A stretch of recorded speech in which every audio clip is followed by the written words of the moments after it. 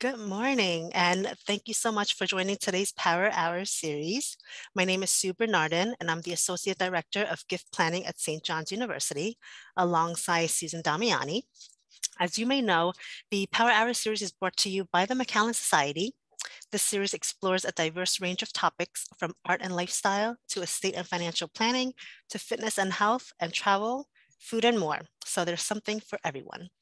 Today, I have the honor of introducing a former speaker, Jason Antos, who's the Executive Director of the Queens Historical Society. Jason is going to explore the history of the Queens Historical Society, which has served the Queens community since 1968. Pretty cool. So a little bit about Jason. Jason was born in Flushing, so he's a Queens native and has authored several books on local history. He's authored several of the titles released are by Arcadia Publishing, including Images of America, Whitestone, Images of Baseball, Shea Stadium, which we have a great talk with Jason from this past April. So if you have a chance, go check it out. Then and Now, Queens, Then and Now, Flushing, Images of America, Jackson Heights, and Images of America, Corona. Jason is a graduate of the University of Miami with a master's in communications. And from 2009 to 2020, Jason worked as a reporter and was part of the City Press Corp. And in 2007, he joined the Queens Historical Society, where he volunteered for several years until he became board of directors as VP of operations, and now he is the executive director. So we are so honored to have Jason here with us today, and I'm going to let him take it away. Thanks, Jason. Thank you, Stu. I appreciate that. And thanks for having me back again. I really enjoyed the last talk on Shea Stadium with some good stuff. A lot of people enjoyed it. So I'm here again I want to welcome everyone to this morning gathering. And if you pardon the airplane noise in the background, because we're about a couple miles from LaGuardia Airport and we're in the flight path. So that'll happen from time to time. So just pretend you're at Shea Stadium back in the day when the planes used to fly over every 10 minutes.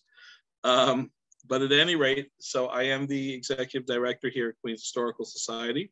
We are the official historical society for the entire borough of Queens.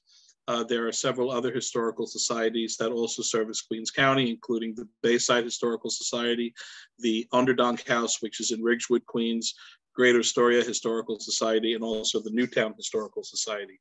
But we're the Queens Historical Society, and we operate here in a 300-plus-year-old homestead called the Kingsland Homestead, and it's located in beautiful downtown Flushing in Weeping Beach Park, right off of Parsons Boulevard, about a block from Northern Boulevard. We started in 1968, but our origins go further back than that. We actually started in 1903. And in 1903, we began as the Flushing Historical Society. We were started by L. Bradford Prince, who was like the mayor of Flushing. And he started this as like a community project. The first honorary member of the Flushing Historical Society was President Theodore Roosevelt. And they were in activity from 1903 to 1968. And then in 1968, when QHS was founded, we absorbed the Flushing Historical Society and their archive and everything, and became officially Queens Historical Society.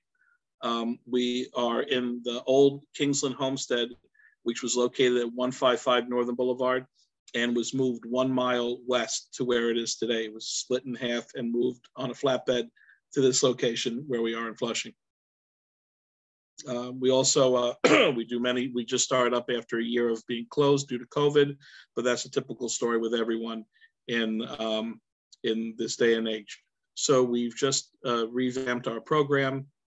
We are doing walking tours. We're going to have our first Juneteenth celebration on June 20th.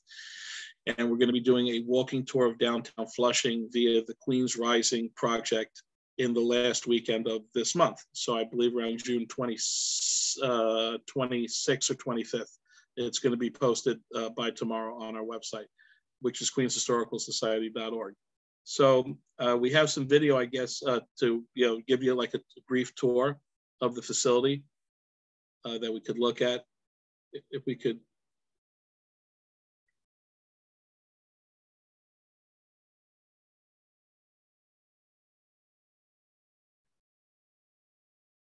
So I guess we can start with the first one, Flushing 1850. Yeah, we just go in order like that.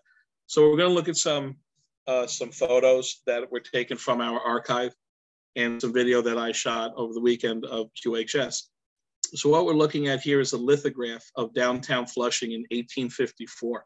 That's what downtown Flushing looked like in 1854, looking from College Point Boulevard. So we're standing now on College Point Boulevard looking east, and we see the Flushing Institute, this beautiful building with the colonnades in the right-hand side. We see St. George's Church to the left, various farms and rolling hills. And this is what the view was, from, if one was to stand on College Point Boulevard near Roosevelt Avenue in the year 1854. And one of the things I like about history is that it's another world with people and places and things that, no longer exist. And there's barely any trace of it left today, except for St. George's Church. So this is a really cool photo. As I mentioned, Kingsland Homestead was moved from its original location because the city decided to build a shopping center, and which it did. And in order to, protect the home, the Committee to Save Kingsland Homestead and the city purchased the house for $1. All right, I believe it was Mayor Lindsay who brokered the deal.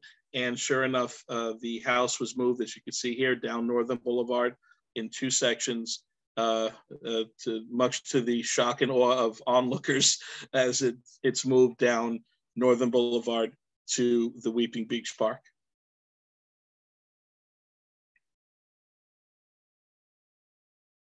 This is another angle of the house coming down Northern Boulevard.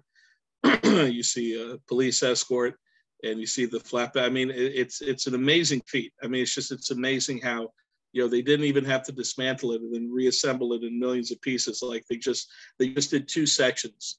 So to begin with, the King and the Murray family were like Flushing royalty, I should say. Not royalty, but they were very wealthy landowners here in Flushing.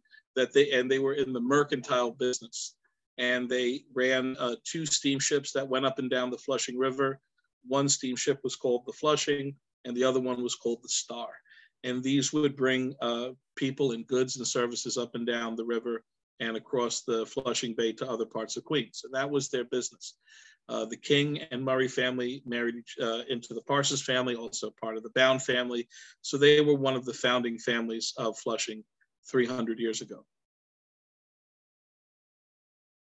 This is a photo of the Kingsland Homestead in its original location, where that shopping center would later be built. This photo is from the 1920s. And then 40 years after this photo was taken, it would be moved from this location to its current location in Weeping Beach Park.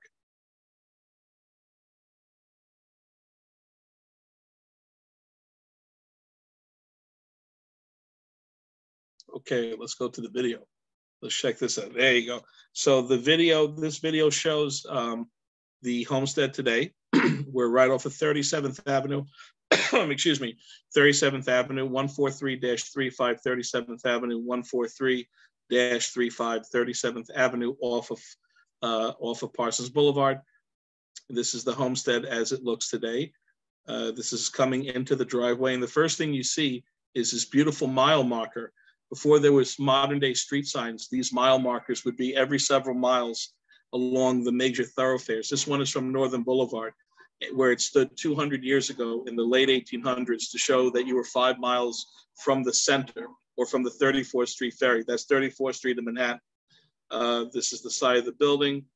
This is our newly renovated porch that was dedicated last year.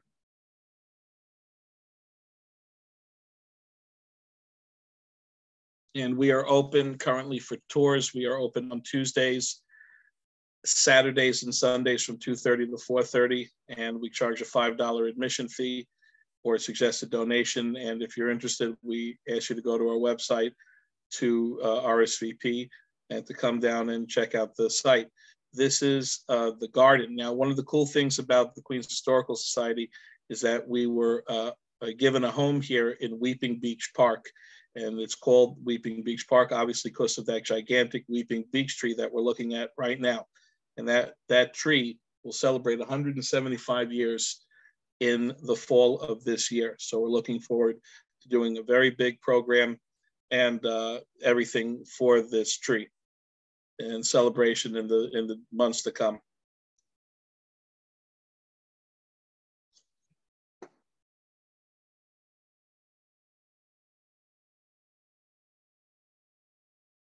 This is the pathway going around the Weeping Beach. So as I mentioned, it's an actual park. And even though if the facility, the Queens Historical Society, may or may not be open, the park is open 7 days a week from sun up till sundown. So people can come to Weeping Beach Park, walk around. Here's a plaque mentioning about the history of the tree. And you can walk around. You can walk around this park. There are beautiful benches in the back. And you can hang out here, take in the sun, enjoy the weather. And this tree, as I mentioned, is 175 years old this year. The trees of Flushing are very famous. It was the Weeping Beech tree, the fox oaks, which were across the street, and then there was the cedar of Lebanon tree. All those trees are now gone, and the Weeping Beech is the reigning champion of trees in Flushing that still survives to this very day. This is a view from the back of the house. This shows the garden in the back of the Weeping Beech tree. It shows the benches where people can come and hang out and enjoy. It's such a beautiful space. It's really tranquil and calm, and it's hard to believe that you're in the middle of downtown Flushing, which is so built up and so heavily populated. And but here's a place that you can come to, ease yourself and relax your nerves and calm down and just enjoy some peace and quiet for a little while.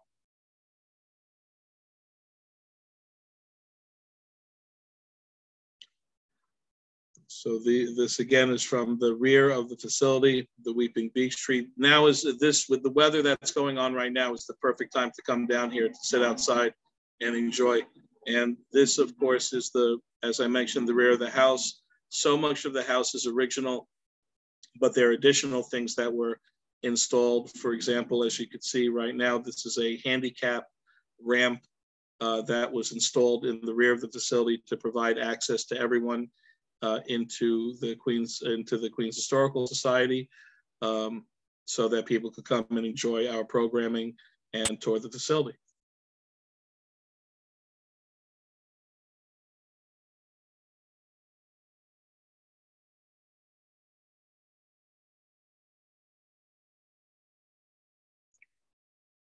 So this is the Weeping Beech tree again, or part of the Weeping Beech. And again, it's hard to believe that you're in downtown Flushing.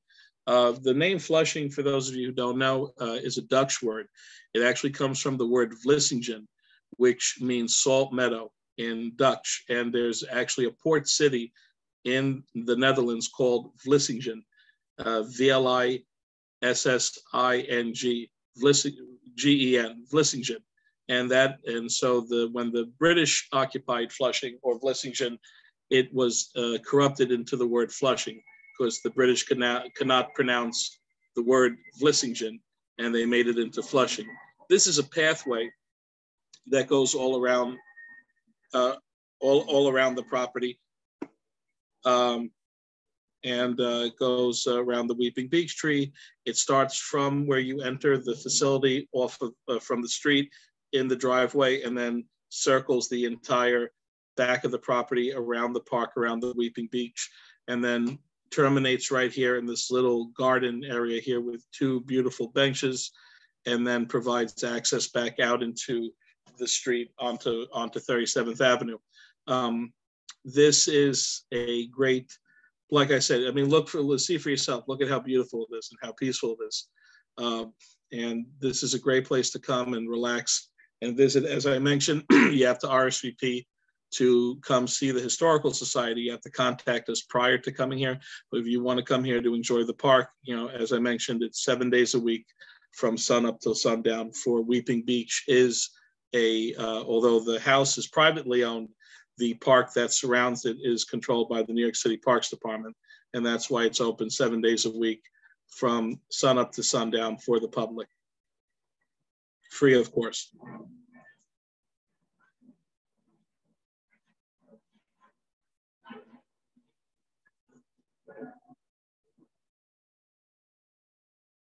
And I think now we're going to move into the interior. We saw a lot of the exterior. So here's the New York State the New York City historical plaque that is outside of the main entrance to the Kingsland Homestead. It talks about the building. It talks about when it was constructed.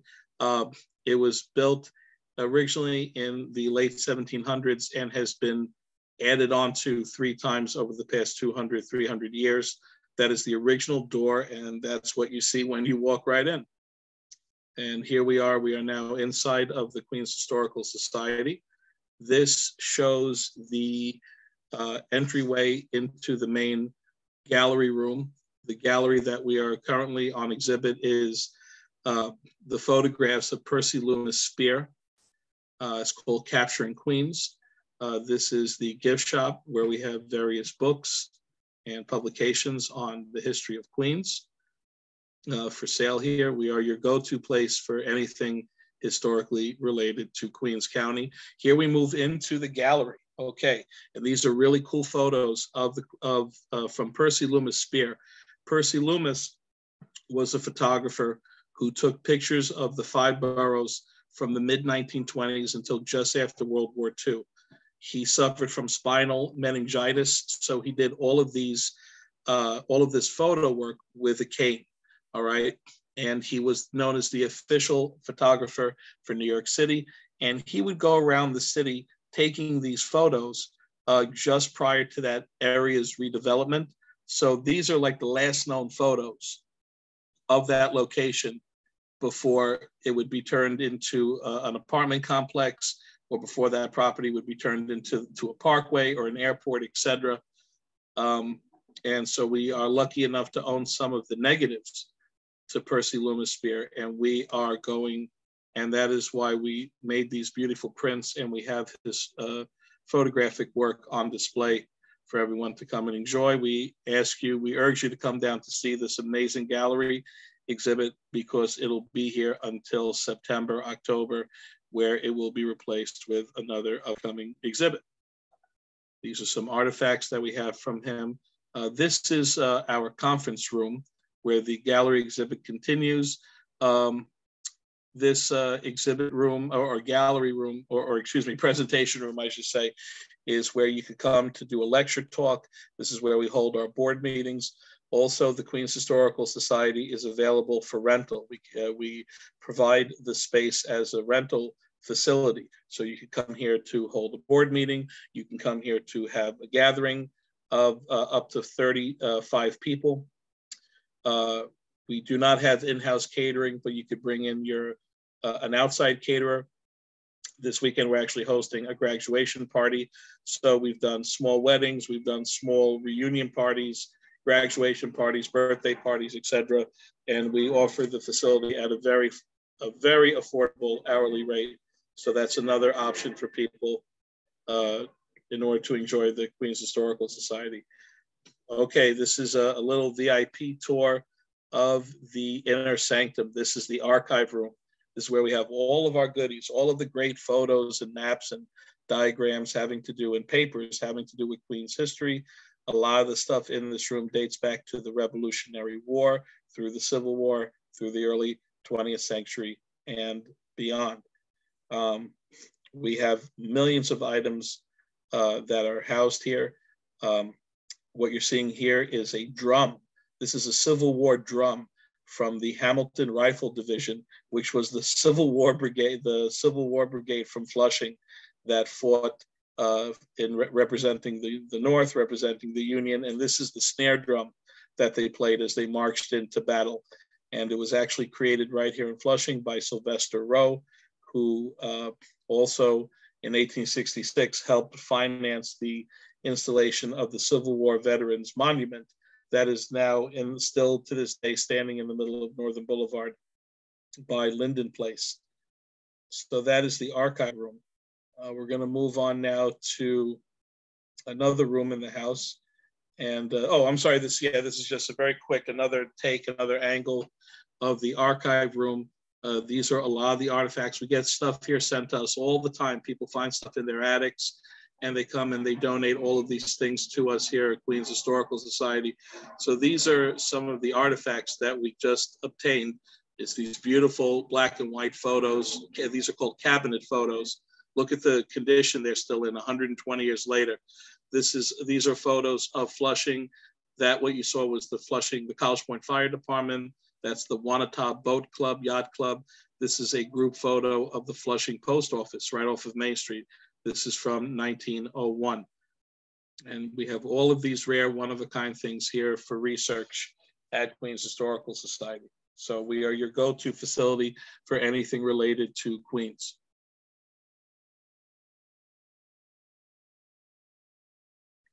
So this is a view. This is actually the room that I'm sitting in right now. This is the reading room or the research room. This is also doubles as my office.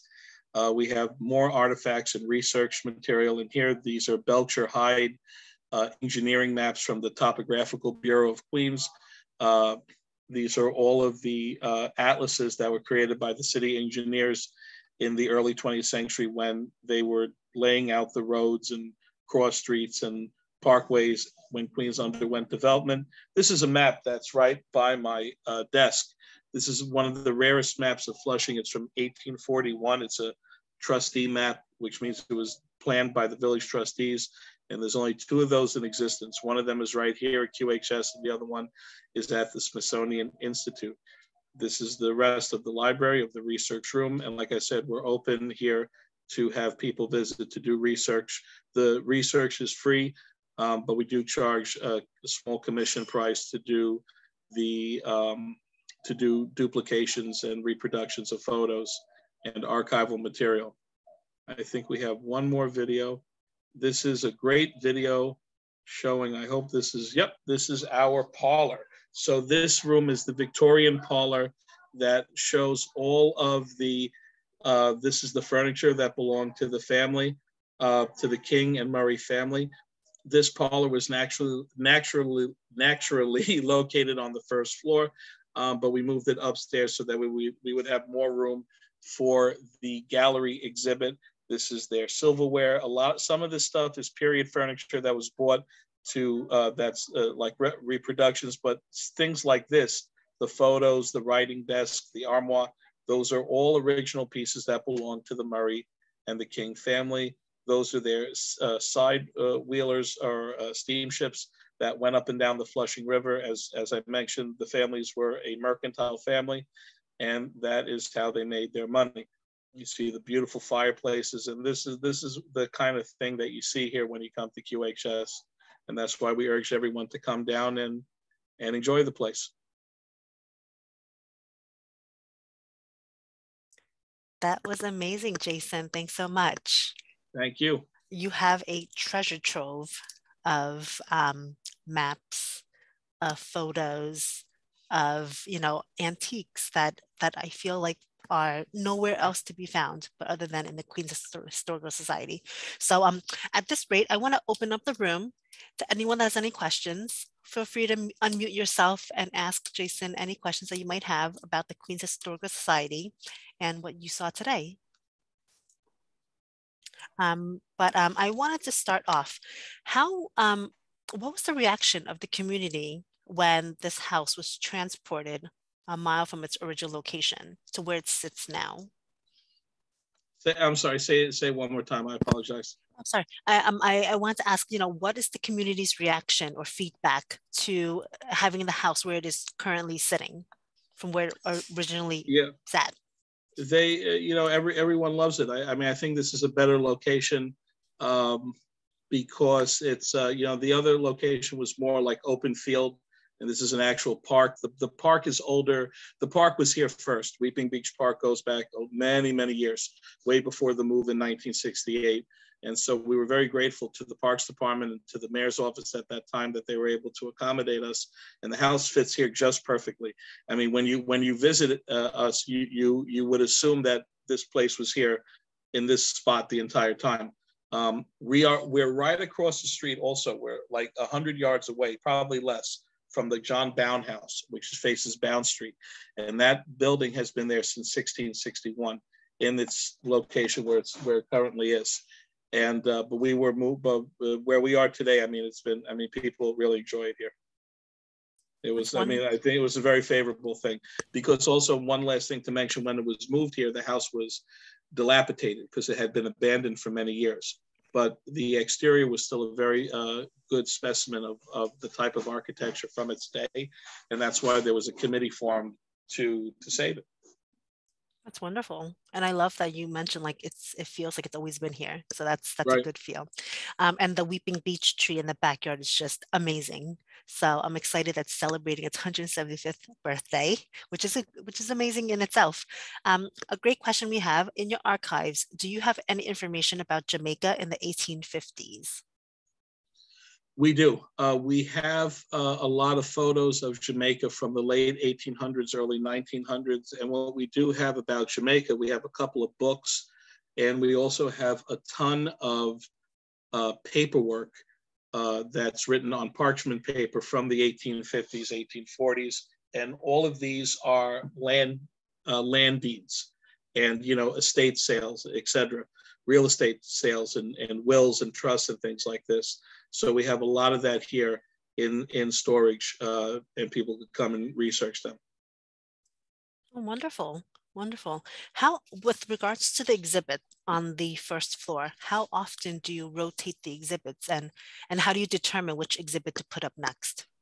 So we rotate it every 12, 13 months. And we basically decide, depending upon, we try not to repeat ourselves. So we try to do something new. We try to do something different. Actually, we try to do something where we have a lot of stuff in our archive to, so that we have the stuff at hand. We also join forces with other entities if they have something that we don't have that can add to it. And as we also go by what the community would like, we try to stay away from programming that we tend to find only interesting. We try to branch out to bigger things, out of the box ideas, but we want to do out of the box, but also Queens relevant, because it has to be relevant to the history of Queens. One prime example would be the exhibit that we had prior to this one, and that was the toy exhibit. It was an exhibit of all toys and games, which people loved. I mean, the response to that, this was pre-pandemic, and people loved this exhibit. But the cool thing was, I didn't even know this until the exhibit came along, was that for a brief time, Queens County was the toy manufacturing capital of the United States. So many different toys, were created here. The manufacturing companies were here. So these were all toys that were created in Queens. And people just loved it, and we had a lot of these rare artifacts on display. So but that's something that we typically wouldn't do, and so we're trying now to move away from like the rigid, old houses of Queens or this of Queens, and we're trying to. So the next exhibit that we're doing, we're almost solidified in doing this, and that's the history of social justice in Queens County. So from the Flushing Remonstrance, because in Flushing is where religious freedom and tolerance was first created in 1657 by the Quakers, and until today. So we have so much stuff here. Martin Luther King spoke in Queens. President Kennedy came here during his campaign in 1960 to talk about affordable housing and unions. Malcolm X lived in Queens. At the time he was assassinated, he lived right by LaGuardia Airport in East Elmhurst, and so many other things that could be discussed. I mean, this is where one of the first multi-racial schools was opened, was in Queens County. One of the first all-Black women's school, the Flushing Female Association, was started here in Flushing, right behind the AME Church. So that's the first school to have people from all over the world, people from Asia, people from Latin America. The Flushing Institute, that first building that I showed early, people from Northern Africa came here. This is like in pre-Civil War. They came here to study and to learn, and that's very unprecedented in in the United States, but it happened here in Flushing. So there's a lot to talk about, and that's one of the things that we are going to discuss in this upcoming exhibit. That's going to be a fabulous exhibit. I mean, Thank they you. always say Queens is the most diverse county, correct? Yeah. Am I saying? Yes. Because I like Queens, I'm going to say. But no, that's wonderful. That sounds like a great exhibit. And you mentioned that when exactly are you going to have that exhibit start? Do you know? Or Hopefully by, I would say by October, November. Mm-hmm. Okay, wonderful. Wonderful. We'll have to bring you back, or we'll have to make a trip over there. Oh, absolutely. So a few more questions. So how do you manage the archive room? Because you have the Hamilton drum to, the cardboard photos. How do you keep track of all of it? How does it stay, in its prime Sure. state? Well, all of these things are kept in the best possible archival conditions. We have an HVAC system in that room that keeps everything at a controlled temperature so it stays fresh and doesn't deteriorate, because so many of the things in there are paper based, and it's like 90% of the items, and if it's not kept properly, it can just after a couple of years turn to dust. And as you can see, like with those photos I showed, see how like bright and clear and clean they were. They almost they almost look like reproductions, but they're not. They're original. That's because they're kept in this really like cool environment, free of humidity. And it's we catalog everything. We also have taken in a lot of new things, and we're in the process of cataloging that as well. And that's how we keep track of everything. And we have an online database here in-house where we keep track of everything. Everything gets a call number or an accession number, so that we can keep track of what we have, so that if somebody comes in to do research, we know where it is and where to find it for them. That's great. That's wonderful.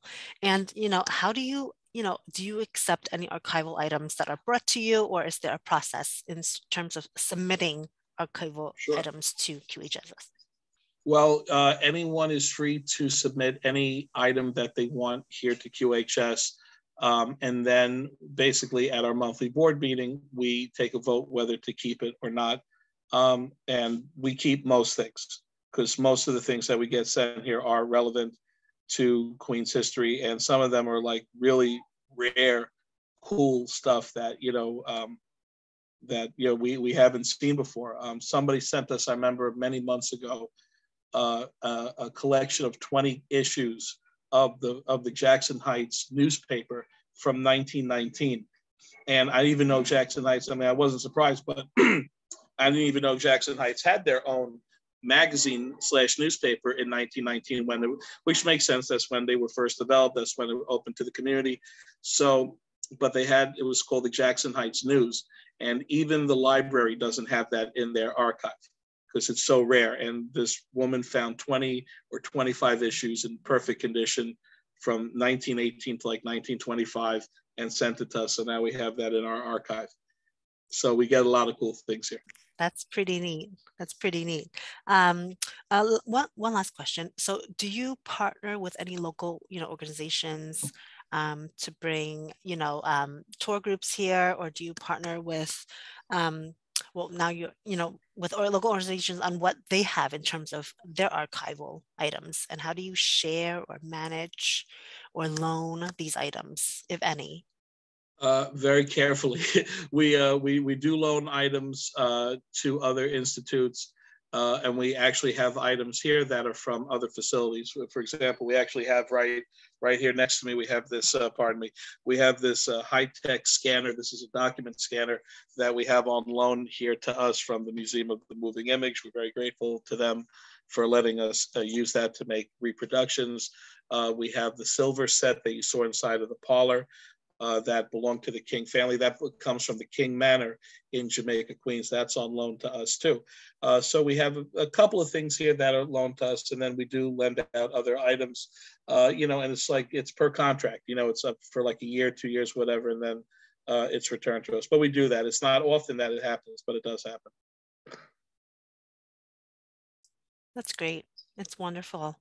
I want to see if anyone else has any more questions for Jason. So while we have him, we've had some good questions. Any takers? Well, I think this was such a wonderful talk, Jason. Thank you so very much for coming on and sharing a little snippet of, the Queens Historical Society. I think it's such a wonderful organization, and I hope everyone gets a chance to visit it. I hope, we got to visit it. I know I made a stop on my way there, and I think it's such a wonderful, piece of history that's right there in the middle of Queens. And you would never know that you're in Queens when you step foot on the property because it's so well maintained. And like you said, it's very peaceful and it's a very calm area in uh, in the homestead home. So it's very nice. But I want to thank you so very much. And I look forward to seeing you again and having you come back on, hopefully. But I did want to share some upcoming summer socials that we are planning at the university. So we are returning back to the Hamptons for our East End of Long Island event. So it's going to be on June 23rd. We're going to visit Clovis Point Vineyard and Winery. So we've been there a few years and we're glad to come back again. So that's going to be on June 23rd from 6 to 9 p.m.